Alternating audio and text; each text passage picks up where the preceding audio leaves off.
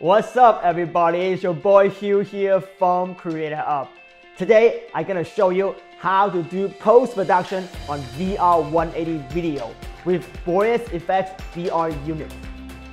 So you know how to reorient, how to insert graphic, text, logo into your VR stereoscopic environment and make it look correct. Again, any object inside the VR180 video is stereo and they have depth information. If you don't have the correct left and right eye conversion, your insert will look off in a VR headset like that. I'll teach you how to do a correct insert. And then I'll teach you how to remove tripod and how to do touch-up on your VR special effects.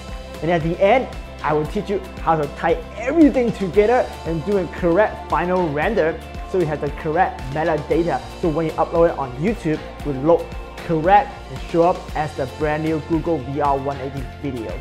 So if you are ready, put on your 3D glasses and let's get started.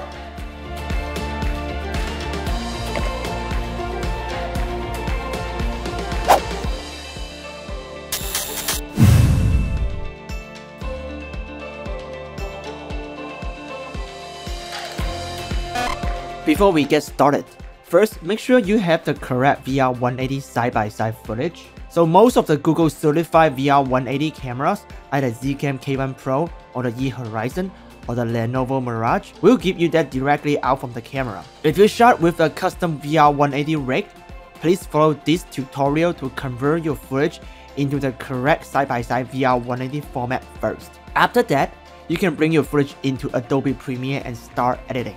You do need a way to check stereo with your anaglyph glasses or red and blue 3D glasses. Why, you may ask? Well, unless you have a 3D display or 3D TV, you need a way to make sure that the footage you brought in has the correct left and right eye stereo.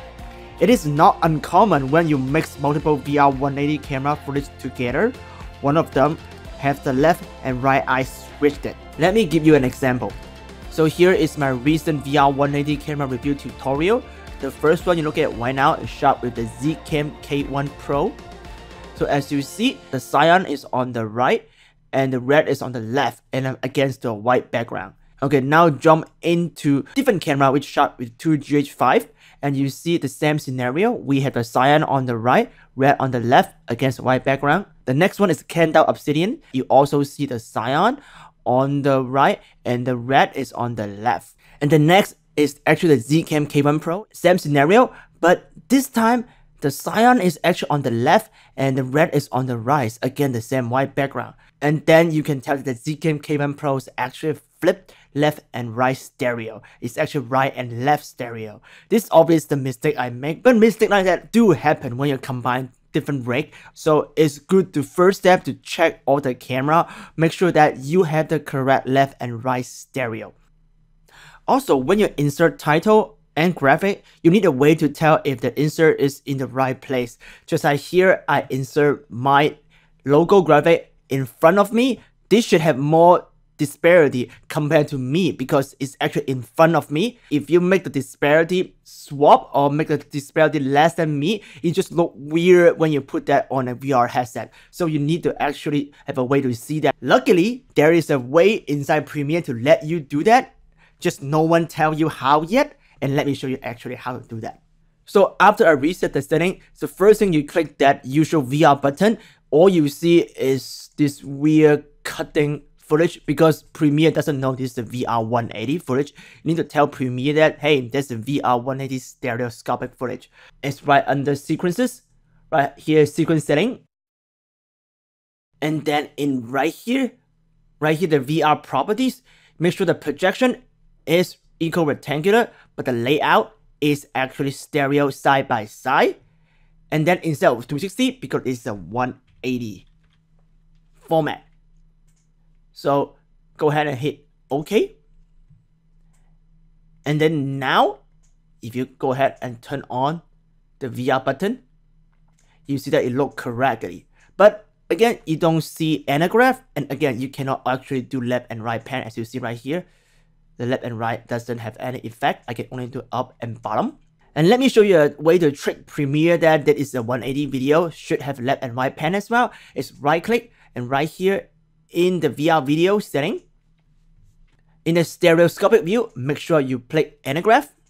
And then in here, monitor view horizontal, instead of full 180, you pick it 90 and then hit OK. So now you have that more Facebook square box look, but because of that, you can actually pan all the way left and all the way right. So now you can pan as well. After you check all the footage have the correct left and right eye stereo, the next step is reorient when your VR180 is not perfectly level. You actually cannot use the Adobe immersive tools or the metal skyboard like you used to in VR360 to reorient your footage, because Adobe is not equipped to handle VR180 yet. So a good plugin I found worked great is Voice Effects Continuum. Right here, the BCC11 VR units. So Voice Effects also create the famous Mocha VR. For VR Reorient, you can just drop the BCC VR Reorient plugin on your footage like so. And then if you see right here in the input format, you can pick that is stereo, left and right. And then it's a 180 degrees video. And then the output format is stereo, left and right. And in the view mode, you can put into preview. If you move around, you see that you can move around just like what you did. And it's 180, see the black border. You can also move left and right. See right there, left and right. So if you want another way to preview that, instead of using the VR preview button, you can easily use that as well. But I personally still prefer using the Adobe preview button right here because I can see Anagraph, which is the most important reason why I use that. And then how to reorient. Let's say that, look at this beam right now. It's not straight. So I can right here move the Z index. See, when I try to move the row, the Z axis, you move together. We keep level together. If you see in VR right here. See, it moves together. So next thing we're going to talk about, which is the meat of this tutorial, is how to insert a graphic title in your footage. So again, you cannot do it in the regular VR immersive tool by Adobe. I can actually show you. I need to insert this graphic in here. So let me drop in the immersive video tool, which is the VR plane to sphere. Drop it into that object. And if I go to control, you see the frame layout. There's only have monoscopic and stereo over and under, but there's no stereo side by side for that insert. So see, it's not gonna be correct. So I cannot actually use the VR plane to sphere to insert VR graphic. So the only effective way I found so far is again using the Voice Effect Continuum VR unit right here with the VR insert. So how to use that is actually not like a traditional plane to sphere. You want to create a transparent video and then drop the transparent video right here. And I actually move the footage on the bottom, put the transparent video on top of that insert footage. Make sure they are in the same length. And I actually hide this layer. As you see, this layer is not visible. So my graphic is hidden. And then in the transparent video layer, I drop in the BBC VR insert to right here on the layer. And then again, in the input format, I can put stereo left and right. It's VR180. And then it's stereo left and right for the output. And then here the insert layer, I can pick the layer I just hidden, which is layer 2, video 2. After I do that, as you see, the graphic is insert in the VR180 video and is VR side by side right here. It's too small, so I'm gonna increase the scale. After that, there's no way I can tell if the stereo disparity is correct in the scene. And that is when you want to turn on the VR display for the anagraph and put on your 3D glasses and then adjust your conversion right here to make sure to have a correct conversion of the insert graphic. The best way to adjust the conversion I found out is basically just adjust the slider. As you can see, you can adjust it slowly. Again, if you cannot see this clearly, I will go ahead and right click in the footage, VR video, go ahead, uncheck the show controls so you have bigger window so you can see better. So this part, I will highly suggest you to put on your 3D glasses and really see the difference. Because right now, this object is supposed to be in front of me and I'm actually very close to the camera. If you hide this object, you see that I have a disparity like pretty far. So that is a disparity I try to match. So I go ahead and move the slider on the left. And as you see, when you move on the left with positive value, it's actually wrong. As you see, the cyan is going to the left, the rest going to the right. So basically swap the left and right eyes, and that is wrong. So again, you need a negative values. You can only really see this in the anagram mode. That's why also so important to look at this in the anagram mode. When playing with the value, I will not only just measure the distance between the cyan and the red, like look at this scene without the 3D glasses. I'll actually put on the 3D glasses and adjust the value there until I see it's more comfortable for my eyes. And I can tell around right there, it looked like the object is in front of me. And then that's good. That's how you do the entire insert. Okay, let me show you a couple more examples so you get more practice. As you see right here, this is the graphic insert on top of my head. Let me reset all the value right here. So first, when I insert the graphic, it actually just look flat, and I want this animation actually kind of go onto the wall to have the 3D effects, which is also a very common task to make it believable for this graphic insert. So now if you pan around, this doesn't look like it belongs to the scene.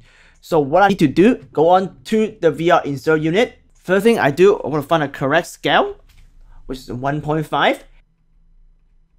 And then I will play with the longitude until it feels like it's part of the scene.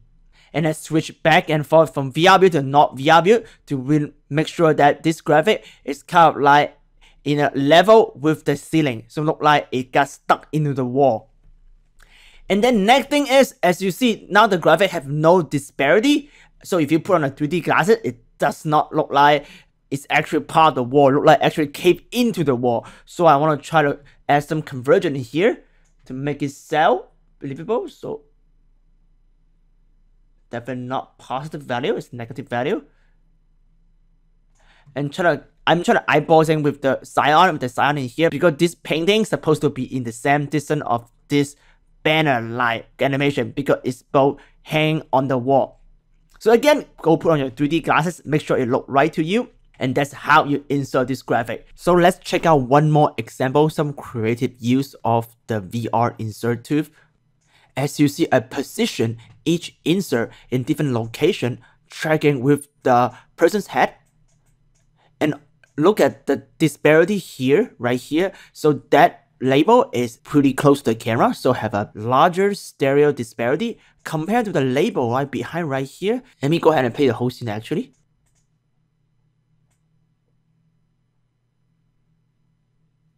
So you see show up right here, and then we track him right here. So the label has animation tracking subject right here, because in the vertical space, he's going from close to the camera right here, this point, to a further away from the camera. So if you see the animation point right here, this label have an animation on the insert conversion. And from here, we have conversion, and when it goes to the end, we actually drop the conversion to 0. So basically blend into the background. So that is the other creative use you can use directly with the voice effect continuum directly inside Premiere. You don't even need to use After Effects to do this. The next thing I'm gonna show you is how to remove tripod in VR180. So if you take a look at this scene right here, if I hide this layer, you see that there is a tripod right here seen in the VR180 video. If you take a VR look, you look down, you see the tripod right here. So my suggestion for you to shooting VR180 is first to using a really small footprint monopod to just avoid this step in our cars, because not like radio 360 rig, the bottom of the camera actually have pretty big stereo disparity in the side-by-side VR180 rig. So it's preferably not doing object removal. But the remove is actually very simple. So step 1 is go ahead and take a screenshot of this frame. So save it somewhere in a location. And then you go ahead and open that frame in Photoshop. And you are just going to paint this part out.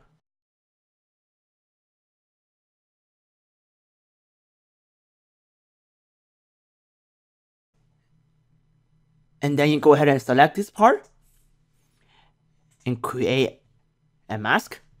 And then you just need to render this part out as a PNG. And in Premiere, you just need to put that new patch in the footage, as you see this before, and put the patch in after. So now the tripod is gone.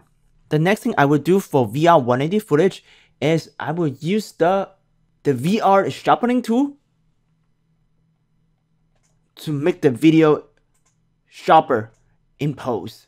So after you finish all the insert and edit and put everything together, the final step is render out for YouTube and Google upload. At the time of recording, unfortunately, Google still haven't released the official Meta injector for VR180. So the only way to inject Meta to make sure your upload will work on YouTube is through a third-party stitching solution called Musica VR. So from Premiere, your goal is to render the highest resolution possible video from Musica to inject the Meta. And I will choose DNxHR and HQ 8-bit and match source, and the resolution is 6K. As you see, that is the Zcam resolution, the Zcam K1 Pro resolution. I will always suggest you render 6K for YouTube because, again, even for 180, the video is stretched on YouTube. And even more importantly, when viewer is not watching your video on a VR headset, they're only gonna crop and stretch the center part of your video. And that is why higher resolution is better. And then you open Musica VR. I have a Musica VR template for Zcam K1 Pro right here. Again, it's 6K. So here is the final render file, DNxHR from Premiere. You drop it into Musica, continue, and then do it again, continue. So basically you drop the same footage twice into Musica. And this is actually the hack for Musica VR. And then you go ahead into my description of this video and go download a Musica VR special template. And go ahead and download that Musica VR template. It's called VR180 to VR180. And drop that preset into this window. And then if you look at the side-by-side VR180, you see it's actually correct. And then you can go ahead, do the final render from Musica. Go ahead and hit render. And in here, just business as usual. But the most important thing is to pick the stereo. You're gonna pick left and right VR180. The second most important thing is remember to check this inject spatial meta right here. Also put it right here because there is an audio mixing already in this video. So make sure that you click in movie for audio and then pick the location and go ahead and hit render. And the file you can directly upload on YouTube and it will work as VR180 on Google. Thank you for watching. If you like this video, don't forget to give me a thumb up. If you want to learn more about VR180 and VR360 post-production, don't forget to subscribe to my channel. And I have a hands-on tutorial coming up next on my upcoming music video release, and I'll teach you how to do all my special effects in the upcoming video. So don't forget to subscribe to my channel and hit the little bell when new video come out, and I will see you next time.